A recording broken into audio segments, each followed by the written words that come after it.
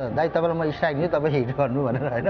go for century होइन उसले पनि मलाई चाहिँ हौसला बढाएको थियो He was one of the best hitters that we had त्यो लोअर अर्डर्समा पनि राज दाइको बेलामा कल्चरै थिएन अब हाम्रो बेलामा त्यस्तो कल्चर त थिएन होइन के क्याप दिने सिस्टम केही पनि थिएन त्यतिखेर खास प्रायः मैले सुनेर हुन्छु कति क्रिटिसाइजहरू भइरहेको हुन्छ कति के हुन्छ कुराहरू आउँछ त्यो स्वाभाविक कुराहरू गर्दाखेरि पनि अब रिजल्ट राम्रो आएन भने हामीलाई नै दोष आउँछ पहिला कुरा तपाईँ कसलाई आउँछ पहिला होइन त्यसपछि मलाई आउला होइन अनि अरू पनि अफिसियलहरू जानुहुन्थ्यो तर उहाँ के गरेर जानुहुन्थ्यो हामीलाई थाहा अब के हुन्थ्यो अब त्यो छोड्थ्यो होइन चाहिने चिज त अब चाहियो नि त हामीलाई होइन अनि हामीले चाहिँ क्यानसँग यो रिक्वेस्ट गर्दाखेरि उसले चाहिँ हामीलाई ओम हस्पिटल पठाएको थियो कि एक जग्गा होइन यसो चेकअप गरेर एकजना डाक्टर हुन्थ्यो म नाम बिर्सेँ को हुन्थ्यो अनि उहाँले हामीलाई चाहिँ जुन एउटा त्यो मलम दिनुभएको थियो कि भोलि नि भन्ने कि त्यो होइन पेन रिलिफ जेल हो है त्यो त हामी पहिलेदेखि थियो कि त्यो हाम्रो कोठामा चाहिँ होइन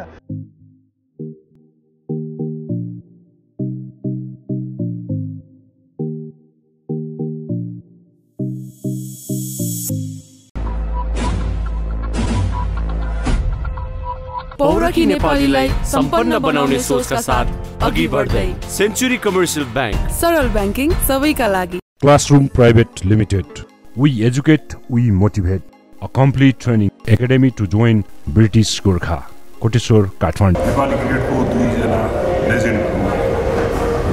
दुवैले स्वागत छ धन्यवाद हो राज्यबाट सुरु गरौँ नेपाली क्रिकेटको पहिलो सेन्चुरी त्यो सेन्चुरी अहिले सम्झिँदा चाहिँ कसरी सम्झिन्छ त्यो मोमेन्टम कस्तो थियो अब त्यही हो अब जस्तो जुन बेलामा हामी खेलिन्थ्यो होइन अब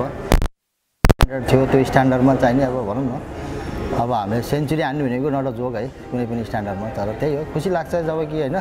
यो कुराहरू जब रिपिट भइरहेको हुन्छ हाम्रो क्यारियरमा चाहिने हामीले होइन पहिलो सेन्चुरी मेकर भनेर होइन खुसी लाग्छ त्यो पहिलो सेन्चुरी फिलिङ त्यो ह्याप्पिनेस टिमको माहौल कस्तो थियो मेन खास पनि हाम्रो त्यो इमर्जिङ कपको टुर्नामेन्ट थियो एउटा होइन जसले अब हामी उयो खेलिरहेको थियो भुटानसँग हामी म्याच भइरहेको थियो खास पनि मेरो कुनै सोच त थिएन कि म सेन्चुरी हान्छु भनेर म गएको थिएन तर हाम्रो चाहिँ के थियो भने हाम्रो पहिला हामी चाहिँ अब अलिकति लो अर्डरमा ब्याटिङ गर्नु पर्थ्यो हामीले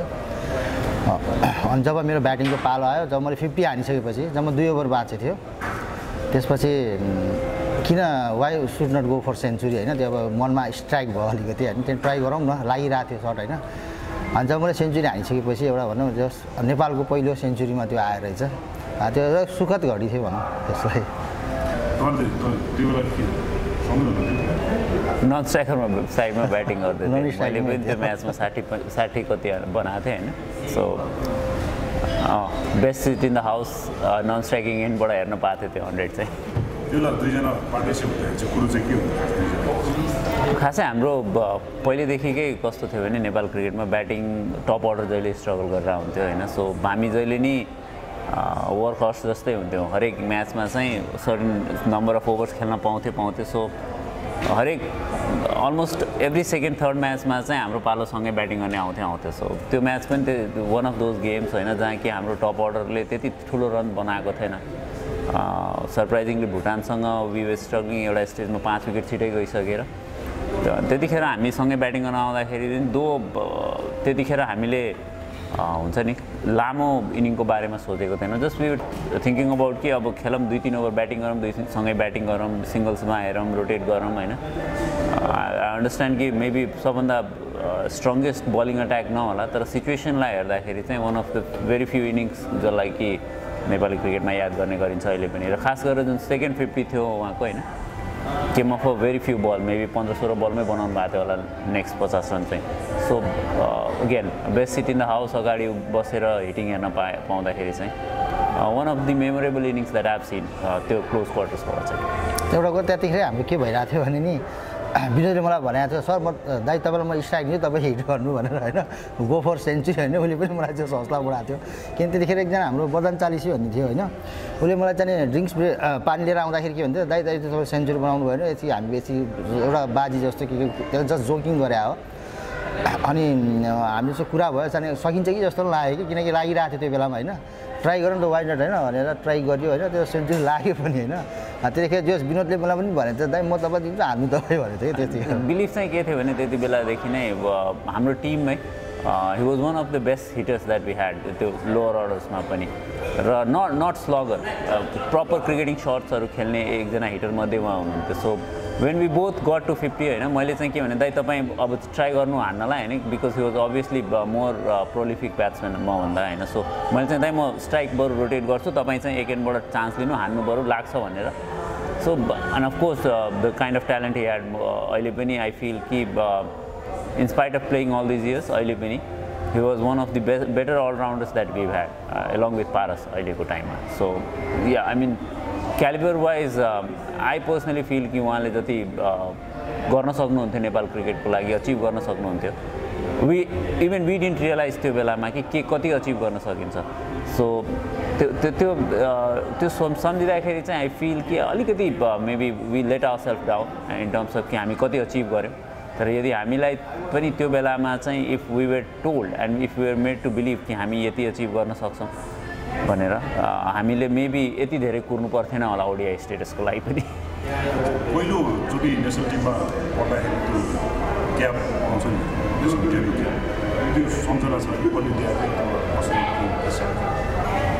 राजदाईको बेलामा कल्चरै थिएन अब हाम्रो बेलामा त्यस्तो कल्चर त थिएन हैन के क्याप दिने सिस्टम केही पनि थिएन त्यतिखेर खास भने नि हामी चाहिँ सायद त्यतिखेर हामीले क्याप आफैले किनेर लाइन्थ्यो क्यापले पनि हाम्रो त्यति क्याप दिने चलन थिएन हैन त्यसरी जस्तै अब आफूलाई जुन कलरको मन पर्छ हैन रङ्गी बिरङ्गी लाएर खेलिन्थ्यो त्यस्तो खास सिस्टम थिएन त्यतिखेर मेरो बेलामा चाहिँ ठ्याक्क त्यही बेला हामीले नाम लेखेको क्याप पाइरहेको थियौँ हैन अनि मेरो ड्रेसमा फर्स्ट टाइम त्यतिखेर नाम लेखेको क्याप पाएको थियो but it was not one of त्यो हुन्छ नि कि कसैले ह्यान्डओभर गरोस् त्यो बेला सबैलाई हाम्रो त्यो टुरको म्यानेजरले नै दिनुभएको थियो त्यो क्याप चाहिँ त्यतिखेर युए को टुरमा 2000 मा सबलाई नाम लेखेको क्याप पाएको थियो त्यो फर्स्ट टाइम अनि म्यानेजरले नै ह्यान्डओभर गर्नुभएको थियो सबैले सो म्याच चाहिँ एकदम राम्रो याद छ युए सँगको म्याच हामी एक विकेटले हारेको गेम मेरो डेब्यु गेम त्यही थियो र टुर्नामेन्ट पनि हामी हङकङसँग सेमिफाइनल हार्नुभन्दा पहिले we played probably the best cricket त्यो टाइममा चाहिँ 2000 इयरको चाहिँ दुवैजना नेपाल क्रिकेट टिमलाई लिड गरिसक्नु अनि अहिले आएर पोस्ट रिटायरमेन्ट चाहिँ क्रिकेटसँगै कोचिङ अहिले चाहिँ एकजना दुईटाको सँगै एउटा सिरिज भएर चाहिँ खेलाडी पछिको हुन्छ सायद कोच र म्यानेजरसँग अब यसमा बेसिकली भन्दाखेरि जस्तै अब हाम्रो के कुरा भइरहेको थियो भने अहिले उहाँ त अब पोस्टको हिसाबले म म्यानेजरको हिसाबमा आइरहेको छु हैन तर विनोदले मलाई के भन्थ्यो दाइ तपाईँ मलाई हेल्प गर्नुपर्छ हैन अब हाम्रोमा यो एसिस्टेन्ट कोच भनेर हामीले नामै राखेको छैन उसले नै मलाई भन्यो म तपाईँलाई एसिस्टेन्ट कोच त म भन्नु सक्दिनँ तपाईँ मेरो सिनियर हुन्छ क्याप्टन हुन्छ तर तपाईँ मलाई गर्नुपर्छ हेल्प गर्नुपर्छ अनि मैले उसलाई हेल्प गरिरहेको छु किनकि अहिलेसम्मको मैले जति पनि देखिरहेको छु होइन कोचिङहरू यताउति गर्दाखेरि अनि विनोदले अहिले भनौँ अन्डर 90 मा राम्रो पनि गरिरहेको छ आई एप्रिसिएट टु हिम होइन मैले धेरै एप्रिसिएट पनि गरिरहेको छु किनकि मैले प्रायः मैले सुनिरहेको हुन्छु कति क्रिटिसाइजहरू भइरहेको हुन्छ कति के हुन्छ कुराहरू आउँछ त्यो स्वाभाविक कुराहरू तर एउटा हुन्छ नि जेन्युन क्रिकेटरमा हुनुपर्ने गुणहरू जसले चाहिँ आफूले आफ्नो एक्सपिरियन्सबाट जुन आफ्नो जुनियरहरूलाई दिन सक्छ होइन त्यो गुण त हुनु पऱ्यो नि त होइन जुन चाहिँ विनोदमा मैले देखेको छु होइन मैले पनि धेरै कुराहरू विनोदबाट सिक्न पाइरहेको छु अहिले होइन उसले राम्रो गरिरहेछ राम्रो क्यारियर गरिरहेछ केटाहरूलाई होइन त्यही हो अहिले चाहिँ एज अ पोस्टको हिसाबले म म्यानेजर भए पनि एज अ मैले उसलाई चाहिने उसले पनि मलाई भन्छ दाइ तपाईँले यसो ब्याटिङ भनेर मलाई यसो गरिदिनु होला हेल्प गरिदिनु केटाहरूलाई भन्छु हामी चाहिँ जस अहिले हाम्रो पोस्ट भन्दा पनि हामी चाहिँ कसरी दुइटै मिलेर नै काम गरिरहेको छौँ खेलाडी डाइरेक्ट टिममेट भएर इन्टरनेसनल सिरिज खेल्न गएपछिको पहिलो सिरिज होइन हामी लास्ट टाइम नोइडामा चाहिँ एउटा हामीले क्याम्प अटेन्ड गरेका थियौँ सँगै एज अ कोच होइन अब अगेन राजदाले भने जस्तै there is a lot of mutual respect एकअर्काको लागि किनभने मेरो लागि चाहिँ हिज बिन the captain of the side मभन्दा पहिले अनि being the kind of player he been नेपालको लागि जति कन्ट्रिब्युट गर्नुभएको छ he deserves all the respect that he is getting or maybe more त्योभन्दा पनि तर अहिलेको टाइममा जतिखेर क्रिकेट एसोसिएसन एक्जिस्टेन्समा छैन स्ट्रक्चर छैन प्रपर ठाउँमा so it's people like us जसको रेस्पोन्सिबिलिटी हुन्छ कि नेपाल क्रिकेटलाई बचाएर राखौँ एटलिस्ट इफ नट कि यहाँभन्दा माथि लग्न नसके नि यो धरातलमा चाहिँ पुग्नुहुन्न यो चाहिँ अझै खस्किनु चाहिँ हुन्न भन्ने रेस्पोन्सिबिलिटी चाहिँ हाम्रो हो सो त्यसैको एउटा प्रयास स्वरूप हामीले चाहिँ लास्ट 2 वर्षदेखि मेरो प्रयास चाहिँ के रहेको छ भने जति पनि पास क्रिकेटरहरू छौँ उहाँहरू मिलेर क्रिकेटलाई चाहिँ बचाइराखौँ फर टाइम बिङ जुन बेला म्यानेजमेन्ट सिनमा आउँछ र इन्फ्रास्ट्रक्चर प्लेसमा राख्न सकिन्छ त्यो बेला नेपाल क्रिकेटलाई ग्रो गराउने ठाउँ हुन्छ अहिलेलाई चाहिँ हाम्रो प्रयास चाहिँ क्रिकेटलाई चाहिँ मेन्टेनेन्स फेजमा राखिराखौँ होइन हाम्रो हातमा पनि धेरै कुराहरू छैन सो मैले राजदालाई त्यही रिक्वेस्ट गरेको थिएँ दाइ कि आउँ मिलेर गरौँ अन्डर 19 को लागि एन्ड हि एक्सेप्टेड इट ग्लिफली कि गरौँ I'm happy to help you so त्यसैको पाटो अहिले हामी कन्टिन्यू गरिरहेछौँ र आउँदो दिनमा पनि आई बिलिभ कि यदि राम्रो गर्नु छ नेपाल क्रिकेटमा भने पिपल लाइक राजु दाइ will have to step ahead उहाँहरूको कन्ट्रिब्युसन नेपाल क्रिकेटमा एज अ प्लेयरको रूपमा जे छ त्योभन्दा बढी खाँचो मेबी एज अ अरू रोलहरूमा अब अगाडि पर्नेवाला छ होइन सो त्यसको लागि पनि यो काइन्ड अफ अ वार्मअप मात्रै हो दुवैले नेसनल टिम क्याप्टेन्सी पनि गरिसकेको अहिले दुईवटा फरक पार्ट भन्ने कुन चाहिँ च्यालेन्जिङ अब कम्पिटिटिभली हेर्दाखेरि दुइटै च्यालेन्जिङ हो खेल्दाखेरि पनि च्यालेन्ज थियो अहिले पनि च्यालेन्ज छ किनकि अलि जुनियर लेभलमा त्यहाँदेखि त्यति खास त गाह्रो त हुँदैन किनकि होइन केटाहरूलाई चाहिने अब जुनियर लेभल केटाहरूलाई चाहिँ कन्ट्रोल गर्न सजिलो हुन्छ अब उसलाई चाहिँ भन्ने कुरा मान्ने पनि गर्छन् होइन सुन्ने पनि गर्छन् मान्ने पनि र बुझ्न पनि बुझ्छन् तिनीहरूले हेर्दाखेरि कम्पिटिटिभली हेर्दाखेरि दुइटै चाहिने एउटा च्यालेन्जै हो हुन त किनकि फेरि कस्तो हुन्छ नि अब गर्दाखेरि पनि अब रिजल्ट राम्रो आएन भने हामीलाई नै दोष आउँछ पहिला कुरा तपाईँ कोचलाई आउँछ पहिला होइन त्यसपछि मलाई आउला होइन अब कम्पिटिटिभली हेर्दाखेरि दुइटै चाहिने जे होस् अलिक टफै हो मेरो लागि चाहिँ it's been kind of very natural मैले जे गर्दै आएको छु होइन अब सुरुमा एज अ प्लेयर पनि इभन राजदाहरूसँग खेल्दाखेरि पनि अब एमङ भेरी फ्यु प्लेयर जो कि हुन्छ नि एज अ प्लेयर पनि गएर केही न केही भनिराखेका हुन्थ्यो कि दाइ यस्तो भनेर बेला बखतमा किनभने right from childhood I been very इन्क्युजिटिभ केही कुरा मनमा लाग्यो भने गएर भनौँ न भनेर वेट नगरौँ भोलि फेरि मैले यस्तो सोच्दै थिएँ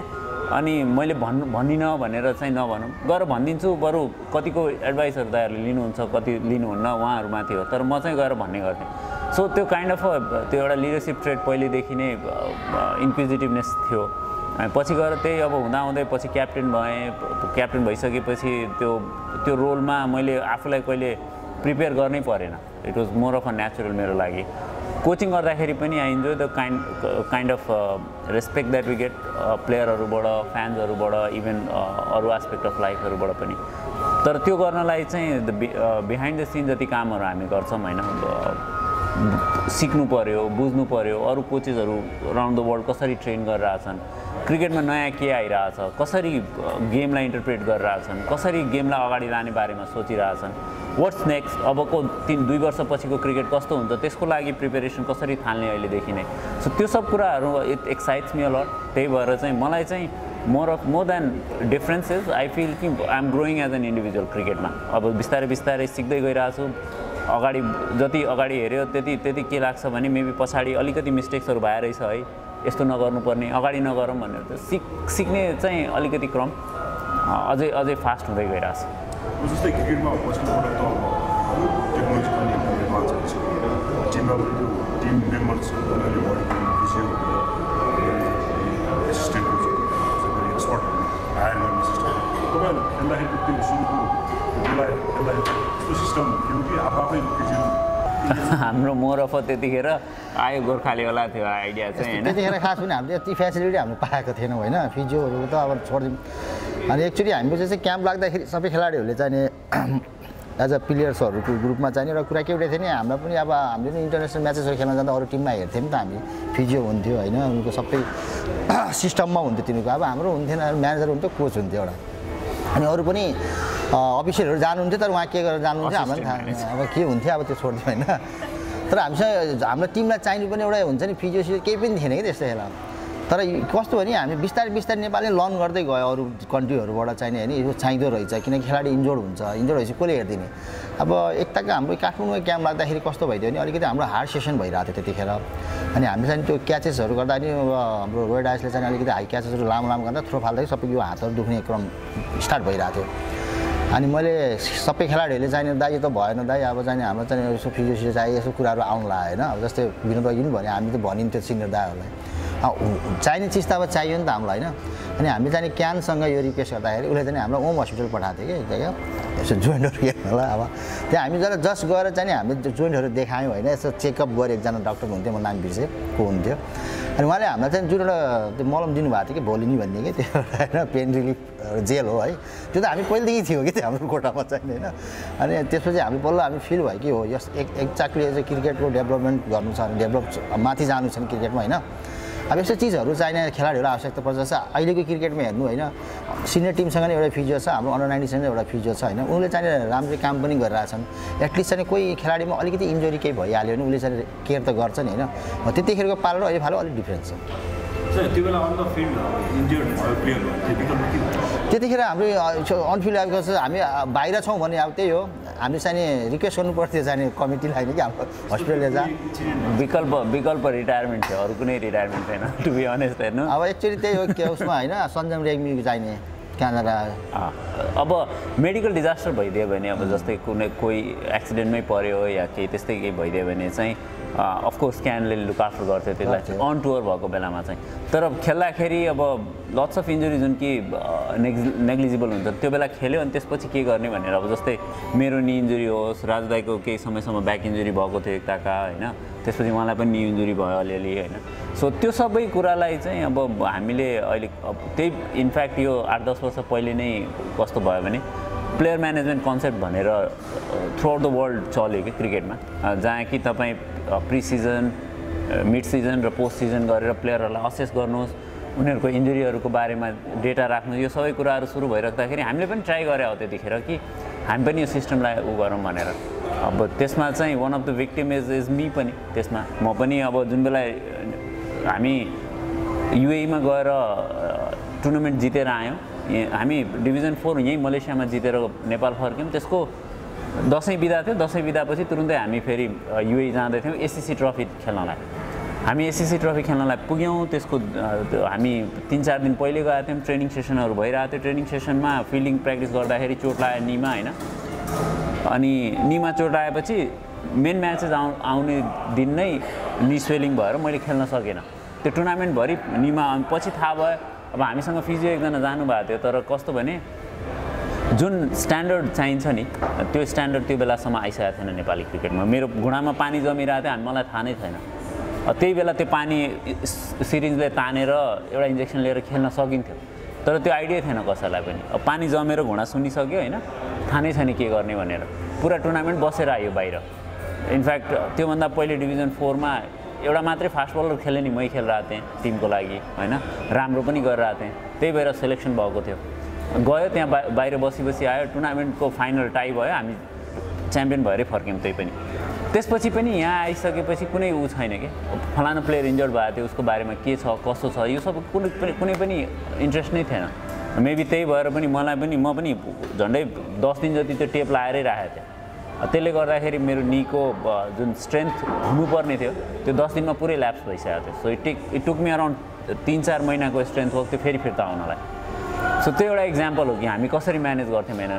इन्जुरी भनेर मेबी हामीमध्ये कतिजनाको करियर 2-3 वर्ष 4 वर्ष अझै ठुलो लामो हुन्थ्यो होला यदि हामीसँग अहिलेको सिस्टम भइदियो भए या अहिलेको जस्तो फेसिलिटिजहरू भइदियो भए तर त्यतिखेर थिएन र त्यही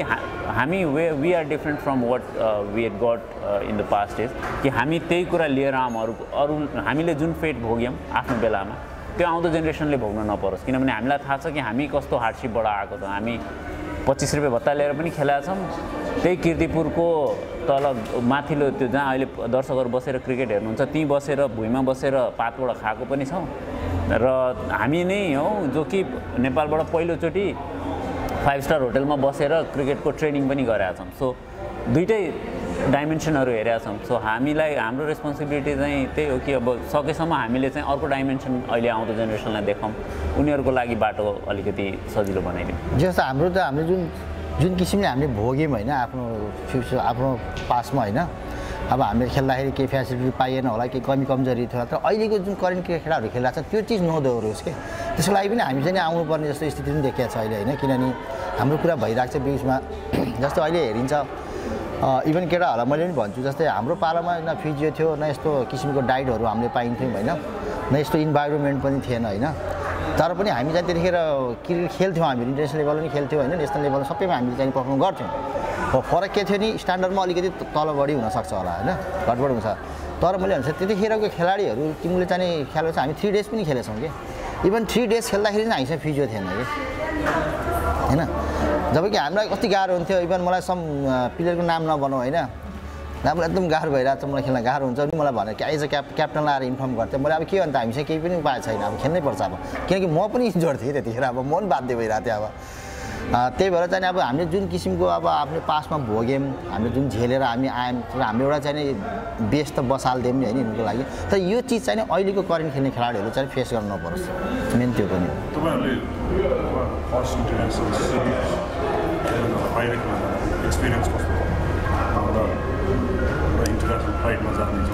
अब उसको मेरो फरक छ अब हाम्रो 1996 पहिलो हो होइन हामी मलेसियामै थियो हाम्रो एसएससी ट्रफीको लागि हामी आएका थियौँ त्यतिखेर हामी सबै नयाँ थियौँ होइन हामीलाई केही आइडियै थिएन इन्टरनेसनल म्याचेसहरूको बारेमा हामी जति नै हामी पपुलारिटी कमाइरहेको थियो आफ्नो कन्ट्रीमा मात्र हो नेसनल लेभलमा मात्र हो अनि त्यतिखेर हामीसँग एउटा पर्टिकुलर कोच पनि हुनुहुन्थेन कि जसले हामीलाई ट्रेनिङ गराइराख्नु भट्टनागर सर भन्ने दिल्लीबाट गराउनु भएको थियो तर उहाँ आउनु भएन हामीसँग तर लास्टमा राष्ट्रिय खेल परिषदको कोच आउनुभएको थियो एकजना अब हामी आयौँ त्यसपछि हाम्रो फर्स्ट म्याच चाहिँ बङ्गलादेशसँग थियो अनि बङ्गलादेश त्यतिखेर ठ्याक्कै आइसिसी च्याम्पियन भएर आएर रहेछ अब यहाँ चाहिँ मिडियामा कस्तो भइदियो भने अब नेपाल पनि क्रिकेट खेल्छन् कसरी विश्वासै नगर्ने फेरि अब फर्स्ट टाइम खेलिरहेको होइन अनि त्यसपछि श्रीकान्त चाहिने उहाँ चाहिँ म्याच रेफरी हुन्थ्यो डिनरमा यस्तो कुरा हुँदै जाँदाखेरि उहाँले हामीसँग आएर कुरा गर्नुभयो नेपालमै क्रिकेट छ यताउति भन्दाखेरि खेल्छौँ हामीहरू अनि उसले हाम्रो चाहिने ग्रासरुटको बारेमा सोध्नुभयो त्यतिखेर कुनै पनि थिएन कि ग्रासरुट भन्दाखेरि त्यति भनौँ न स्कुल लेभलहरू केही पनि थिएन अनि जस मैले चाहिँ फर्स्ट टाइम जस्तो नेपालले पनि क्रिकेट खेल्छ भनेर थाहा पाएँ खुसी लाग्यो भन्नुभयो उहाँले अनि तर बङ्गलादेशसँग तिम्रो फर्स्ट म्याच छ बङ्गलादेश धेरै स्ट्रङ टिम छ भन्नुभएको थियो उहाँले अनि हामीले पनि त्यतिखेर त्यही हो जय महाकाली आयो गोर्खाली हाम्रो स्लोगनै हुन्थ्यो होइन अब के भन्दा अब वीर गोर्खाली भन्यो खेल्ने अब त हामीसँग त्यति टेक्निकली पनि त्यति उ पनि थिएन कि हामीसँग किनकि कोचेसहरू हामी त्यति राम्रो पाएका थियौँ जस्तो अहिले हामीले पाइरहेको छ हाम्रो केटाहरूले होइन तर त्यतिखेर हामीले चाहिँ एउटा कुरा चाहिँ खेलाडीहरूमा के थियो भने मनदेखि क्रिकेट खेल्थ्यो त्यो भित्री मनदेखि खेल्थ्यो होइन जुन हुन्छ नेपालीमा एउटा वीर गोर्खाली नेपालीको होइन एउटा त्यसले गर्दाखेरि हामीले जब बङ्गलादेशलाई 213 मा हामीले चाहिँ स्टप गऱ्यौँ त्योभन्दा अगाडिको दिन त त्यसपछिको दिनमा हाम्रो चाहिने एउटा चाहिने भनौँ न इन्ट्रोडक्सनै चेन्ज भयो कि त्यहाँ चाहिँ होटलमा बाहिर सबैतिर मिडियामा होइन त्यो क्षण अलिकति सम्झिँदाखेरि खुसी लाग्छ कि जसरी हामीलाई चाहिने उनले जुन किसिमले हामीलाई हेरिरहेको थियो बिफोर द म्याच होइन तर आफ्टर द म्याच त्यो जस्ट सिनेरियो चेन्ज भयो कि त्यो अलिकति सुखद घडी थियो हाम्रो लागि